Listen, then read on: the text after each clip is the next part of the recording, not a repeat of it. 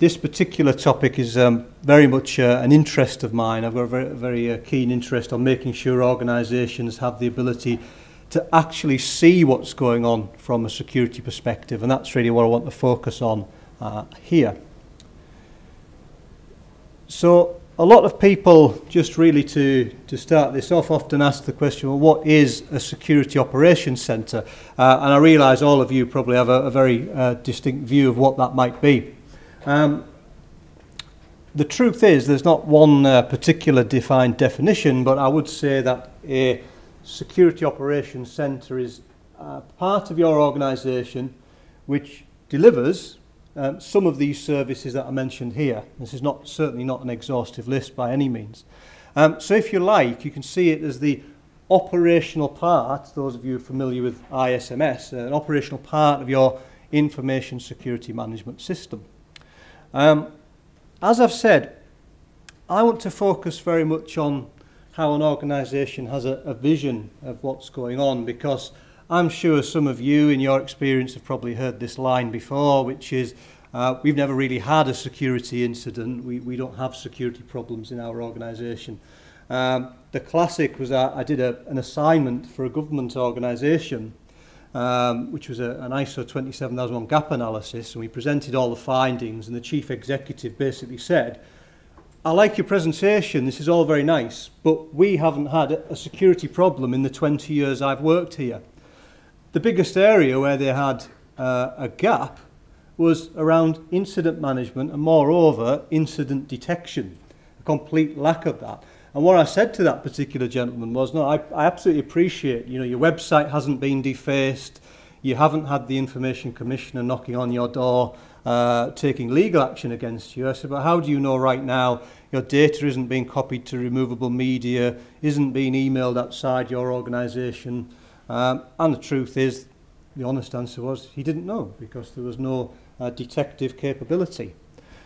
Further, and again, you might well have heard this line before, many people tell you that there's no such thing as impenetrable security. Ultimately, every single preventative control that you can possibly implement can and will be breached. And a lot of security people will also tell you that it's not a case of if you will get attacked, it is all of you in this room, your companies have been compromised, but have you got the ability to spot it and react to it?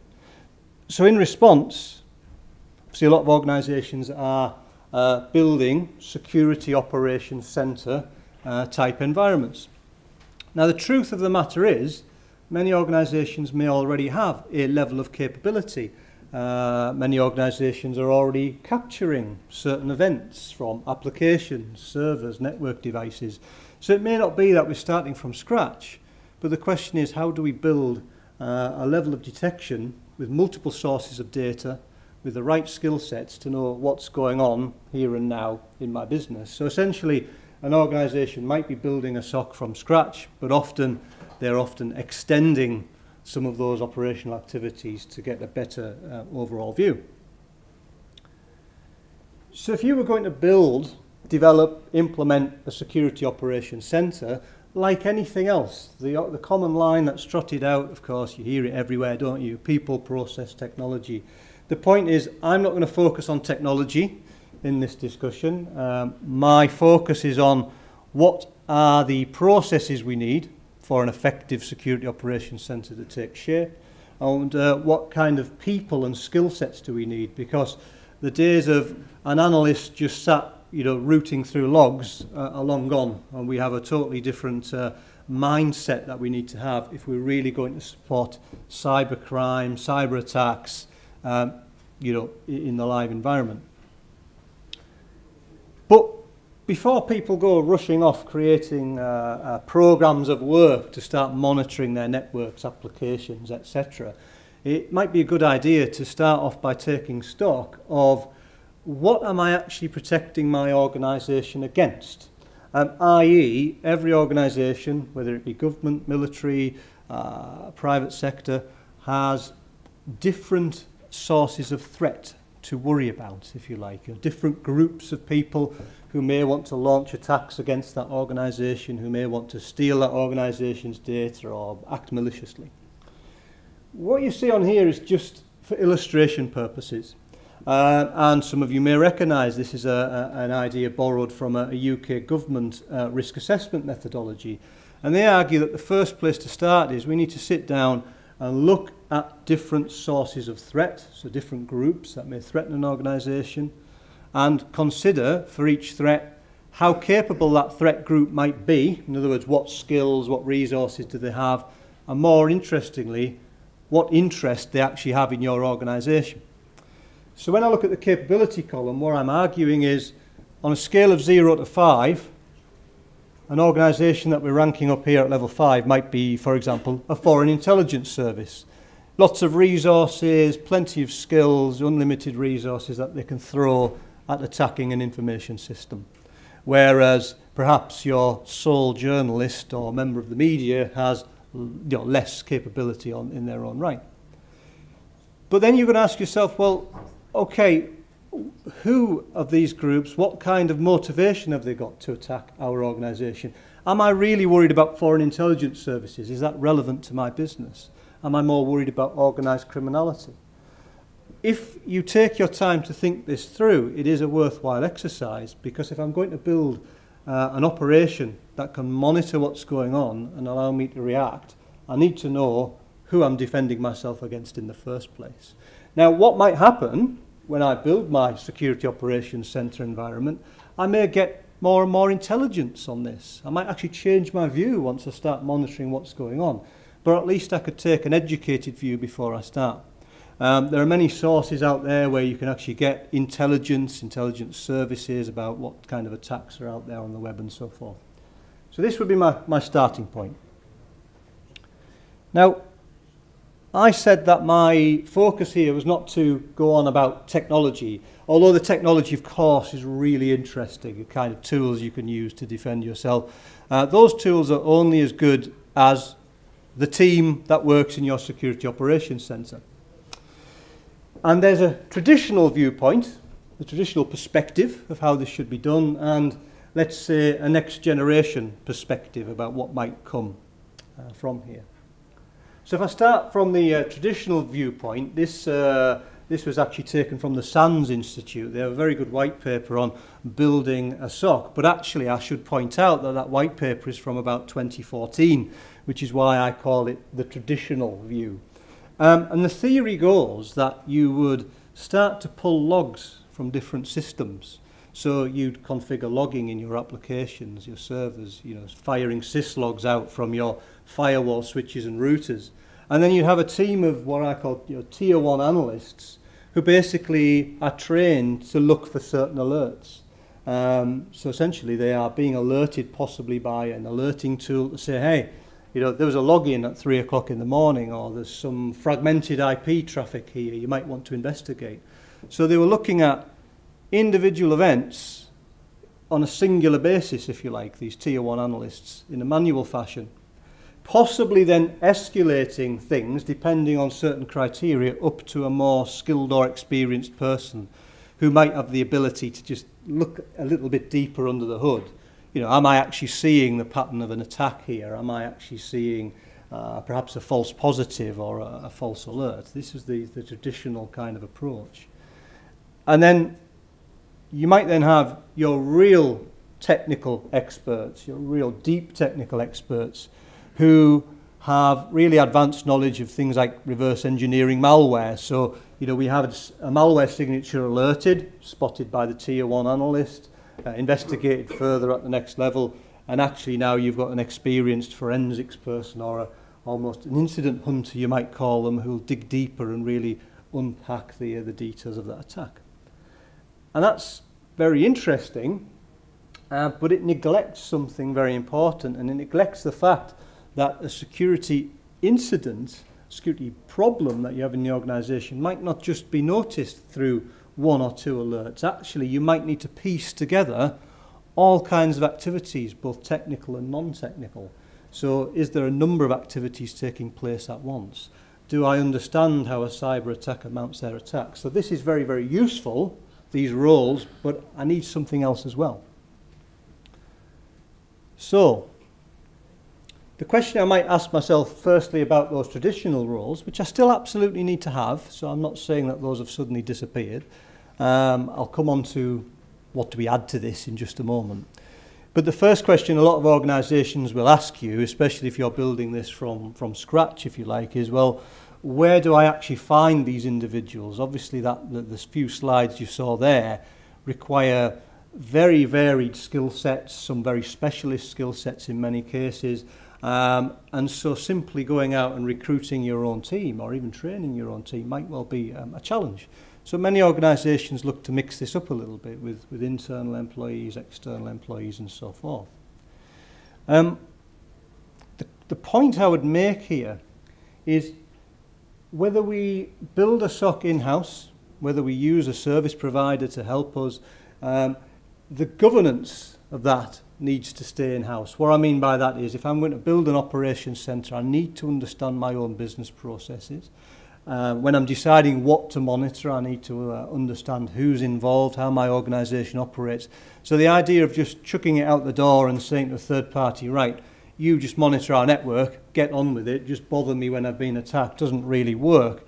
I've got to have a mix of the two. So I might start by getting business process owners on board, actually building up my own incident response plans internally, and then performing some kind of gap analysis to say, well, where are those specialist skills missing? Where are the specialists that are going to plug the gap between, say, my tier 1 people and my tier 3 people?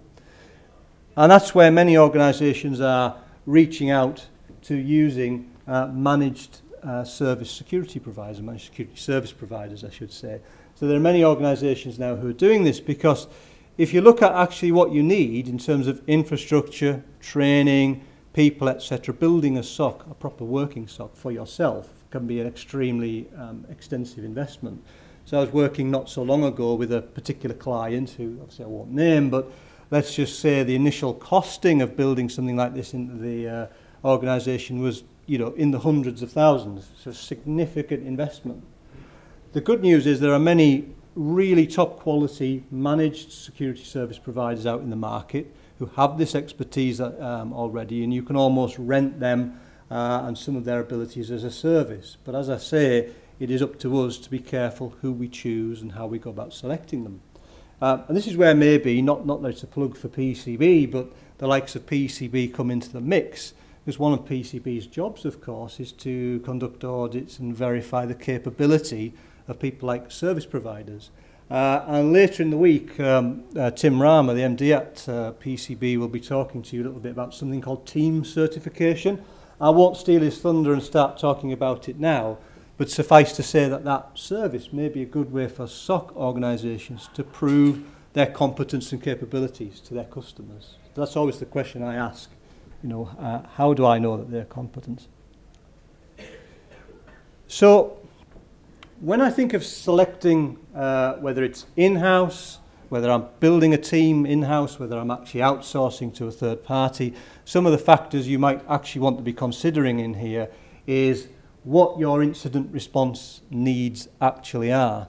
Now, I personally think the first bullet point, the need for 24/7 availability, speaks for itself. Unfortunately, a cyber attack criminality doesn't just happen during office hours, because sometimes I hear that argument such as, well, we're only operating 9 till 5, so surely we only need a service 9 till 5. Well, actually, yeah, you might not have to tell your customers necessarily there and then that something is going wrong, but you want the ability to spot early, detect early, and intercept early. You might decide that when you build this operation, as we'll see in a moment, there are different human factors required. It doesn't necessarily mean that you have a team of dedicated people permanently sat just monitoring logs. You might have people who perform those activities, and you may have people who drop into incident response on a as-needed basis, for example, for legal advice, or perhaps your human resources professionals who might advise you if you're doing an internal investigation of employees, for example, that requires some specialist advice and guidance. So also thinking about how we link, for example, to public relations. So yes, I'm not going to have a public relations person sat in my SOC, but certainly I'd want to have a connection to them. So there's a lot of people on the periphery who we might need to involve on a part-time basis as well. So we need to really have a very, very close think about this. But as I said a few moments ago, humans really, the human factor is absolutely key to this. We hear a lot about automation, machine learning, artificial intelligence, and it absolutely, as I'll point out in a few moments, has a role in helping us quickly detect potential patterns of suspicious activity, learning what is the normal, if you will, in our organisation. But actually that does not negate the need for qualified people who have a high level of expertise who can actually make that discriminating judgment. Okay, so in order for a security operations centre to work effectively, we argue that there are some processes that need to be defined and understood. What are the escalation paths when certain activities are triggered? Who needs to be communicating to each other and at what point? If you have, which you of course should have, robust business continuity plans in place, when does a cybersecurity incident become a major business interruption and require the intervention of your business continuity team? Those things should be defined in my processes. And if I need help with processes, what a good response program looks like, there are some standards already out there that are established. Now, I'm not going to go over them too much in detail at this point, but you can read those for yourselves. That being said, what I don't want to do is tie the hands of my SOC to the point where they have zero flexibility. The point is cyber attacks, insider attacks, different compromises happen in all shapes and formats. So I do want a team that can use their discriminating judgment, that can be a little bit flexible. So these processes are meant to be a guideline rather than absolute, if this happens, you will do X, Y, and Z. We need that human factor to be there. So thinking about the people who need to be involved then, all right, beyond your tier 1, 2, and 3 analyst, who else might I want to have in a security operations centre to make it effective? Well, there's a common terminology, and some of you may have had experience with this already, the idea of what we call a red and a blue team in many organisations. So those who are, let's call it, defending your environment, those people who are actually monitoring what's going on, looking at logs, looking at your intrusion detection, etc. Typically, we term them as your blue team. Okay, their job is to protect your organisation, uncover suspicious activity, and react to it. But how do you know you're actually capable of reacting to the most sophisticated attacks? How do you even know you're capable of spotting the most sophisticated attacks? You might have the best technology in the world, but what you might want to do is reach out and get some expertise, ethical expertise I might add, who can actually test your blue team's capability. And many organisations now are actually building those teams in-house. We refer to those as the red team, if you will.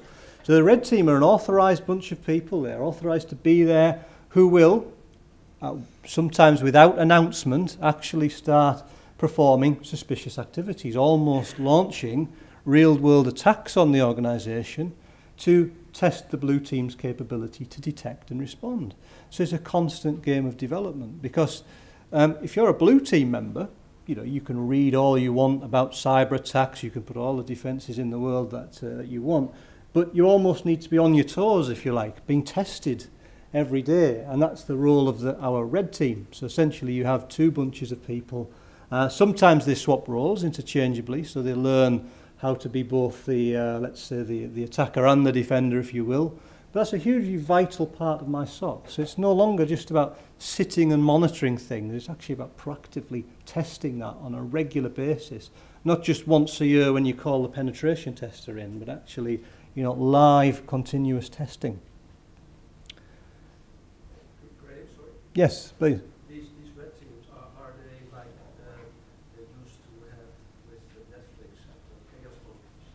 Are they doing their intrusion or their attacks on a random basis? Yes, they can be. What we need to make sure of is that that team has clear rules of engagement, but yes, in many cases they have the authority to perform random attacks at different times of the day, etc., unannounced. Unannounced, so that so you're not saying to the blue team, "Hey, we're going to do a test tomorrow at 3 o'clock in the afternoon." These are, it's just like a real cyber attacker would. Attack happens at any time. How is the reaction if they do that?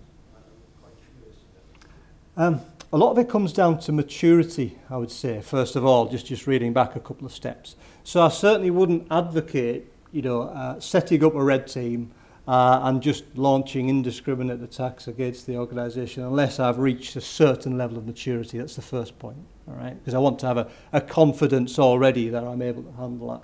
How is the reaction? Well, it very much depends on the culture of the organisation.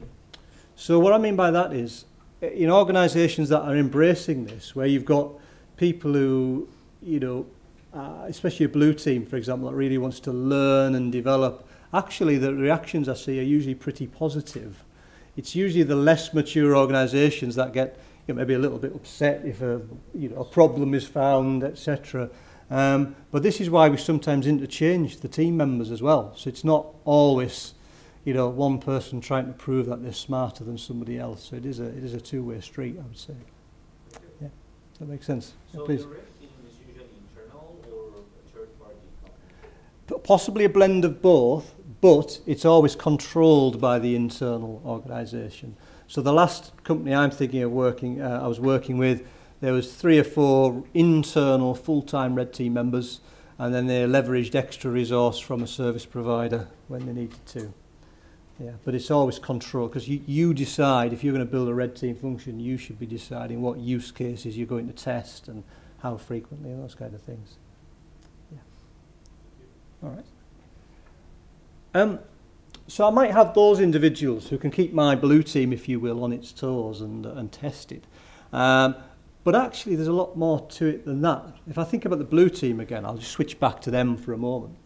A lot of people talk about a SOC, and they talk about something called security incident and event monitoring. It's a very in vogue thing at the minute. A lot of organisations are investing in tooling which can essentially pull logs from multiple sources, put together patterns, and then alert somebody to say, this particular event is taking place.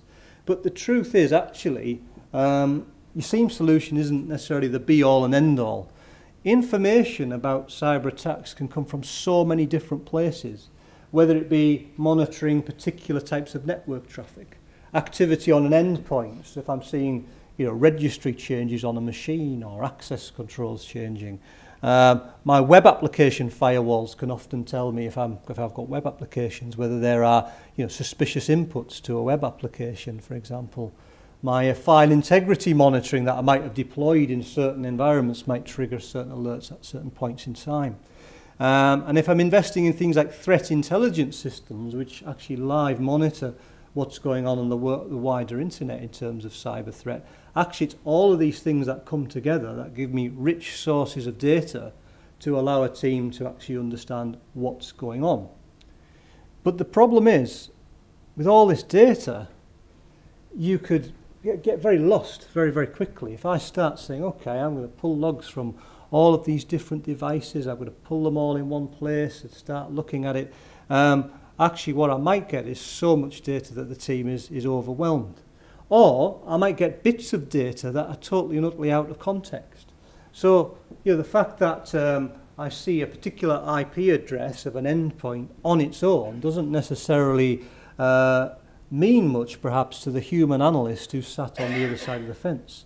So what I'm trying to get at here is these rich data sets need experts who can actually manipulate those data sets, see the correlations, understand what's going on, and they need a variety of skills to do that. And it's much more than just technical skills. They need to understand things, as I'll talk about in a moment, like criminal psychology, for example, having an understanding of intelligence and so forth. And this is where we see what we call the next generation SOC. Okay, this is taken from a HP ArcSight, obviously a very famous log management company. But what we see is the evolution of how security operations centres have sort of evolved over the last few years. So everything I've probably been talking to up until now has probably got to this point. Okay? But where we go after this is really into the realms of things like big data, understanding vast data sets, understanding human behaviours and so forth. So we're moving into what we call now the cognitive security, which means moving beyond logs and moving into using intelligence to understand how our attackers are working, the sequence of events that they use and so forth. So what we're trying to say here is we can implement our automated solutions that we've been talking about. A lot of automated solutions today actually allow us to use machine learning. So essentially, rather than just alerting every time we have a certain event, you know, a lot of log management systems now can actually, over a period of time, learn the, in inverted commas, normal patterns of behaviour in your environment, learn what seems to be an anomaly, a little bit out of sorts.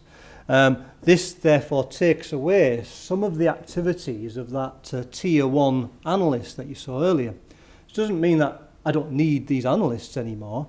It just means I don't need them to do the manual setting up alerts to say, you know, send me an email when somebody logs in at 3 o'clock in the morning. I can automate all of that really.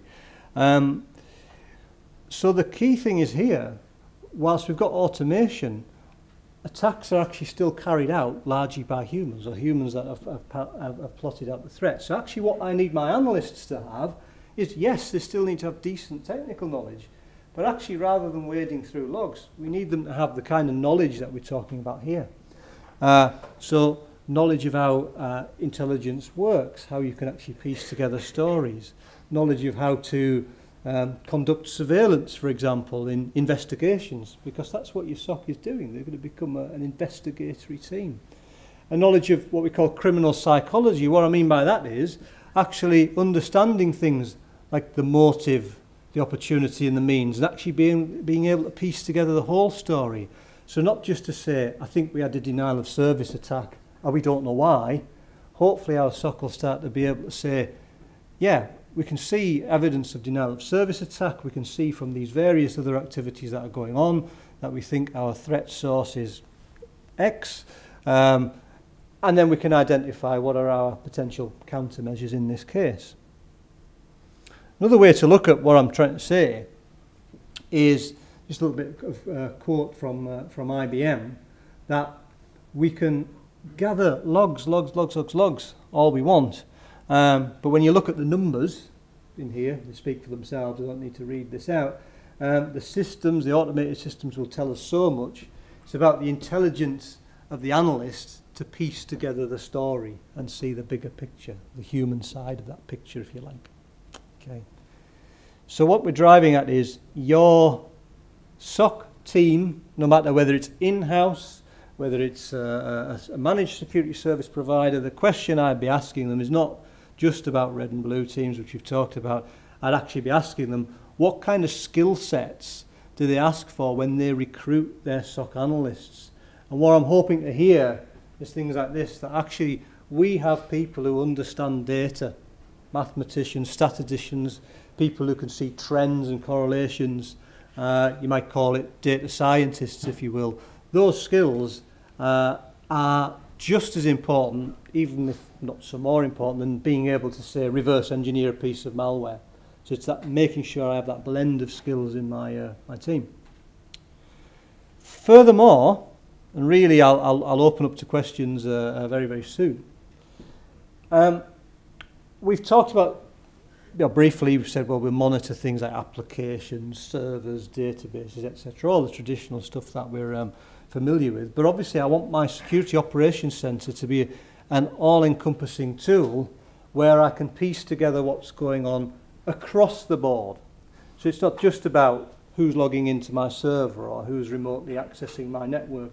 So I might want to be making sure that my SOC looks at all kinds of different things, particularly if you're into cloud services and you're using a lot of APIs, for example, to interact. You know, what's going on there? Is there any suspicious flags, perhaps, that my team need to see? And something we'll be talking about on Friday, we have a panel on the Internet of Things, so I'm not going to go too far off there to steal my own thunder for Friday. But of course, there are more and more devices being connected to your networks, not necessarily by the IT team. So let's think about the facilities department who decides to roll out some smart light bulbs or decides to roll out a CCTV system that's IP connected. And they don't consult with anybody from security, so they deploy this stuff in your default mode, leaving you vulnerable and things like this. I might not be able to stop it, but if I have the ability to detect the connection of said devices very, very quickly, if I can be alerted to that, if we can respond, it will allow us to get a lot more control a lot more quickly. So being able to monitor what these endpoint devices are doing is equally as important as monitoring the activity of my users. Maybe some of you remember, it's going back a couple of years now, the Target attack in the US. So Target, the large retailer, actually had their breach because of a vulnerability in an internet-connected freezer system, for example, and it wasn't detected. I want to make sure that my Security Operations Centre has the ability to monitor all of these devices. That's my key aim. So I guess what we're saying, really, just as a few key messages, that a next generation SOC, rather than just a normal one, does several things. It's not just about, as we've said, logging and monitoring. It can actually do all of these things. It can collect huge amounts of data. Think of a data warehouse that can be manipulated.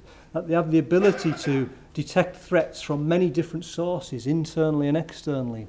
That they have such a multi-skilled team that those multiple skilled people can actually really work together to react quickly. But the one thing I probably digressed from saying a little bit is that at the end, this is still a business-focused activity. So we're not setting this environment up to have a bit of fun and do some red teaming and blue teaming. Ultimately, it all comes down to looking at business processes, understanding how business works. If we're smart about this, I was actually talking to a colleague fairly recently who deployed this kind of idea in his organisation, but actually extended it beyond security. So he was able to start monitoring other business activity and feeding data into the counter-fraud team, for example.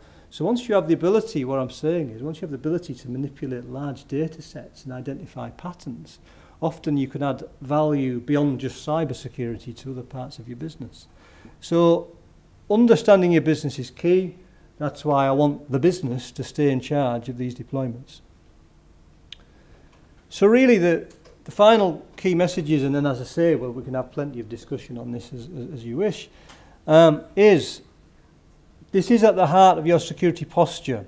And what I mean by that is ultimately without these capabilities, and I know it's a bit of a bold statement I'm about to make, but without these capabilities, you're out of the game.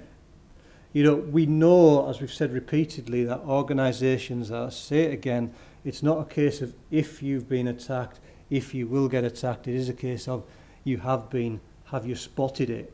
And I can't say anything more strongly than that. And many, many security practitioners would tell you the same thing. But also, it's not just a one-off exercise. We're constantly learning, we're constantly adapting. Cyber attacks change by the minute, you might argue. This is not just a project where we can go in, set it up and rush out the door. The organisation needs to be able to sustain this in the long term. And ultimately, as I've said several times, skilled people are the key here, absolutely the key to it. And I'll skip to the final point. SOC should cover all aspects of an organisation's architecture. In other words, let's just spend 1 minute to say what I mean by that. Many organisations, disciplined organisations, or those with a reasonable maturity, are looking ahead at what they're doing with their technology, and usually they'll have some kind of technology architecture to say, this is where we'd like to be from a technology standpoint, and often they'll have a security architecture that says, okay, over the next few years, this is our target in terms of protecting that technology. Well, if I'm going to design these detective capabilities and I'm going to build this, what I want to first know is, well, what is your security architecture? What is your technical architecture? Because again, we're not building this as a kind of a bolt-on the side. Everything we design and set up and implement here should support your long-term and short, well, medium, short and long-term vision, and indeed support your security architecture throughout. Okay. So I realise, obviously, that's a lot of very quick information on a topic where you could spend a huge sum of time talking about it. But rather than me sort of talking for more time, perhaps I can take questions or have any further discussion. So I'll hand over to you for any questions. Yeah, Franz. We have a new EU directive on networking information security, which is now rolled out. I mean, you should be compliant this year somewhere. You know about it? Network directive, network security directive. I've heard some bits in the background. I don't profess to be an expert on that particular directive, but yes, I have heard about this coming down the track. I wondered if you know anything about how this will influence the maturity of SOCs. Yeah, that's interesting, isn't it? Because thinking about that, and indeed other standards, if I widen out my point to things like, say, of course, ISO 27001, PCI, and indeed NIST, all of them make remarks about actually being able to spot and detect suspicious activity. All of them talk about logging and monitoring. So do I think that directive is necessarily going to prompt people to implement next-gen SOC? I'm not so sure about that, but certainly in order to be capable of meeting requirements of such legislation, and indeed the standards I mentioned, this goes a long way to fulfilling requirements. So I think not necessarily directly, but I think indirectly organisations want to get more efficient at how they fulfil that. So I certainly think this, going down this route will be a huge contributor to that. Okay. Yeah. Okay. Any other questions? I've got a gentleman here, and then I'll come to you in 1 second. Yeah, please. When you're talking about monitoring the log files, you refer to cognitive logs. I was wondering if you're talking about log correlation or something beyond that. Can you please elaborate more on this? Yeah, so what we're looking at is all systems, so whether we're talking an operating system or a device, have the functionality to record certain activities. So your traditional network devices, it might be syslogs that, track particular traffic, for example. In a Windows environment, it may be security logs that I actually configure. So what I'm driving at is we need to look at each particular application and system and what data that can give us, whether it's about the usage or how that system's being utilised, and then piece them together to tell us a story. So that's really what I'm driving at, is system logs particularly. Yeah. Gentleman at the front, sorry, I think you had a... So how this approach of the NG SOC will impact the people, process, technology stack? So for example, what the people, what the analysts, so will we have the new roles in the SOC? Or will we shift the focus not from the tier 1 but the tier 2 analysts? Or will be some correlation engineers? Or more threat hunters? Or we are sitting on the SIEM solution and the central as a technology, will it shift to another one? Business aware solution to be integrated to the SIEM, something like that, and the processes. So will the analyst or somebody from the SOC need to have the more context to look on the business process, how the system is working, this business like an ERP system which is attacked, or which additional triggers or the criteria should they verify? For example, what data processing on the tools? So Yeah. what will be the impact of that? Yeah, that's a good question, and I think there's a number of answers to that. I think first of all, a lot of the activities of the tier 1 analyst, as you possibly see them today, will change because obviously, as you say, we can automate a lot of the log collection activity now. We can automate a lot of the correlation activities, perhaps, that those tier 1 analysts were doing. So what I'd be expecting to see is that part of your SOC will indeed involve people who are defined more as a business analyst, who will actually go out and analyse each business process, understand business process. So how are you using your ERP? What's the use cases behind those? And then asking that question, well, okay, well, how can those potential business processes be manipulated?